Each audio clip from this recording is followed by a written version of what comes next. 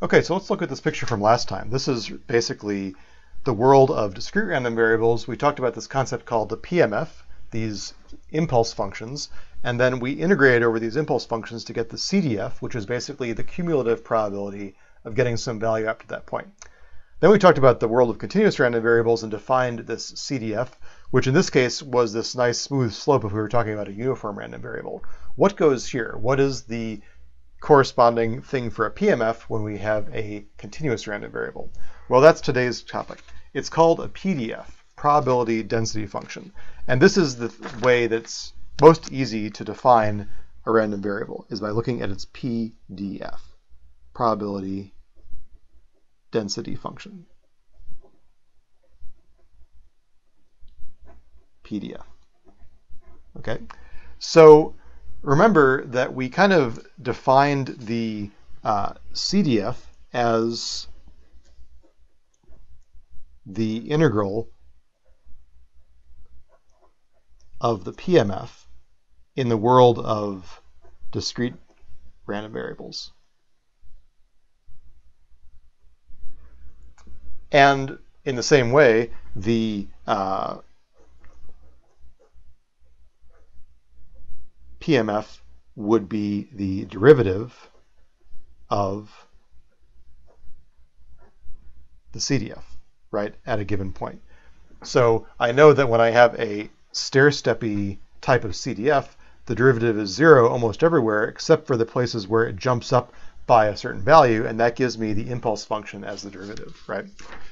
So same thing is true for continuous, except we're going to give the PDF a slightly different notation. So in continuous random variables, the PDF is defined as a little f, which is the derivative of the capital F, which is the CDF. So this is a big F, and this is a little f. Okay, I know it's a little bit confusing, and I will try as hard as I can to make sure that it's clear whether this is a little f or a big F when I do my lectures. Okay, so for example, what do we have in the case of a uniform random variable, right? So last time we talked about the uniform random variable,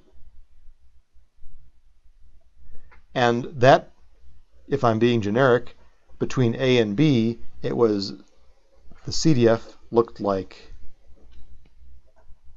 oops, not dx, just x, 0 up to point A, 1 after point B.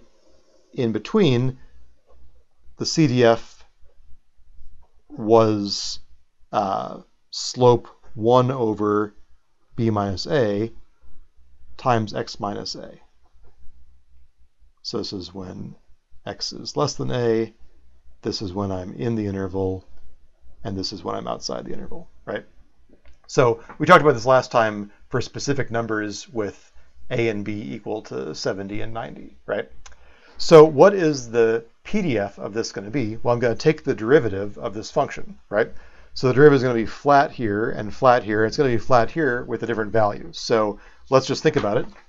The uniform PDF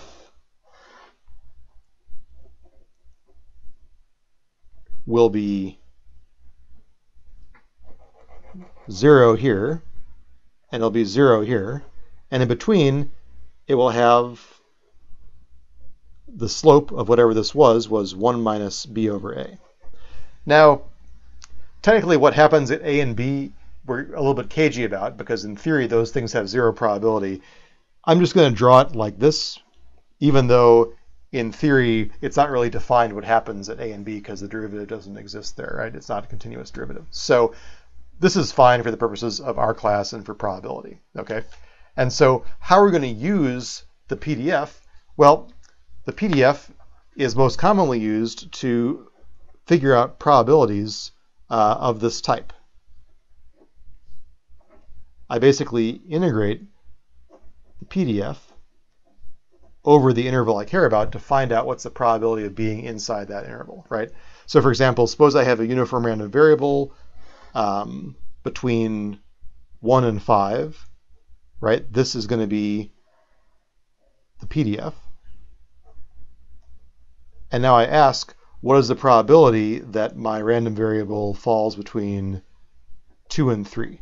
Well, I would label 2 and I would label 3, and it's taking the area under the PDF, right? That's going to be the integral from 2 to 3 of the PDF, which is 1/4 dx, which is just equal to 1/4 in this case. 1/4, 3 minus 2, right?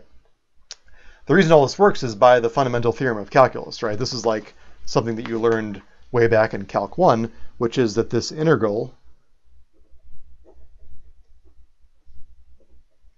is written in a slightly different way like this.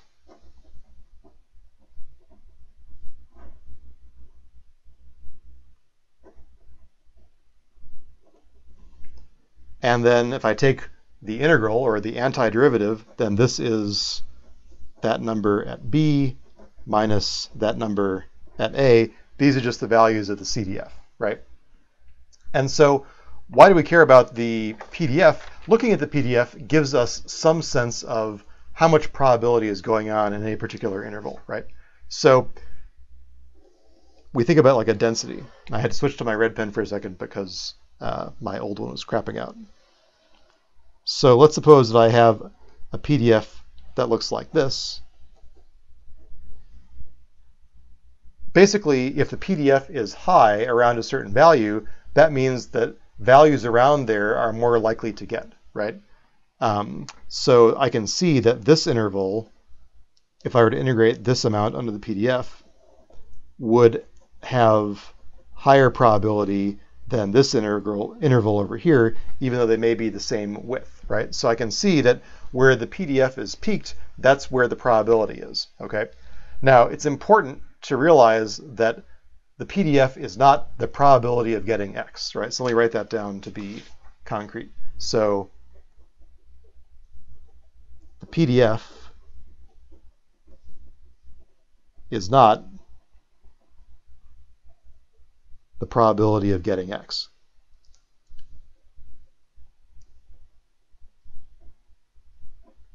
Right? We already know that the probability of any particular value is 0, right? Instead, it's basically kind of talking about how likely are things in the neighborhood of X, okay?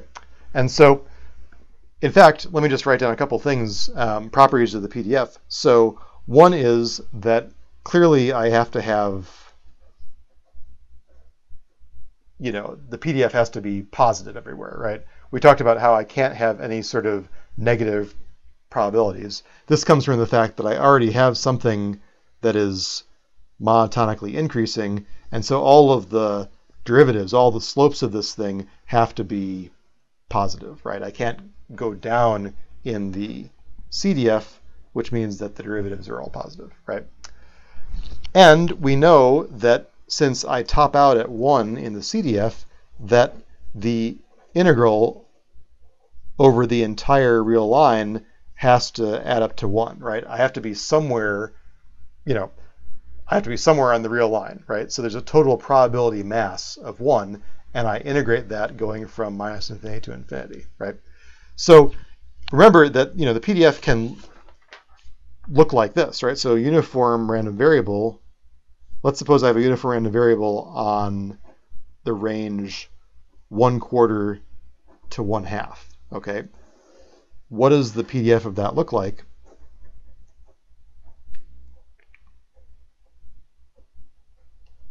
Well, how wide is this interval? It's 1/4 wide. That means that the PDF looks like this, right? So here's another kind of reason why the PDF is not the probability of getting any given value, because clearly I can't read off, what's happening at 3/8 and get a value of 4, right? We know the probabilities have to be between 0 and 1.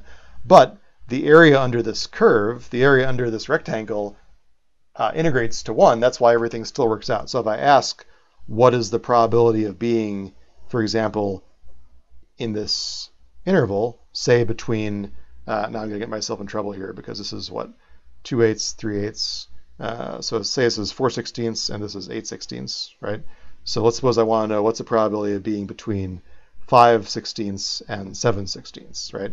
Then I would integrate from 5/16 to 7/16 of the PMF, which is 4, and I would get 4x evaluated at 7/16, 5/16, which is going to be 4 times 2/16, which is going to be half, which I know is the right thing because I'm half of the overall interval.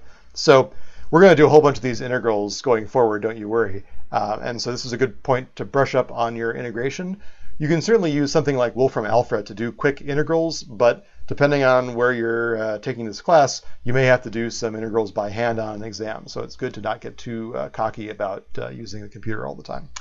Okay, so in the next lecture, I'm going to introduce a new continuous random variable called the exponential random variable. And after that, we're going to talk about the Gaussian random variable, which is like one of the most important random variables in engineering. Okay, see you next time.